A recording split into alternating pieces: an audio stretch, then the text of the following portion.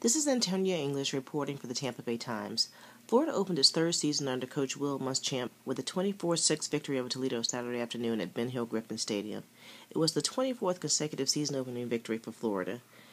Junior running back Mack Brown has waited patiently for 3 years to earn playing time, and he made the most of it on Saturday. Filling in for sophomore starter Matt Jones, Brown had 25 carries for 112 yards and 2 touchdowns.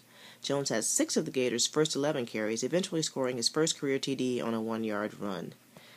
Brown said running out of the tunnel before the game, "I had tears in my eyes. I was useless the last couple of years." Quarterback Jeff Driscoll was 17 of 22 for 153 yards and 1 touchdown in the game and went 6 for 6 for 54 yards in the first quarter. 15 freshmen saw their first action, including 8 true freshmen.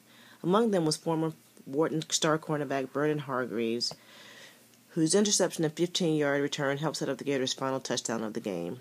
Reporting for Tampa Bay Times, Antonya English.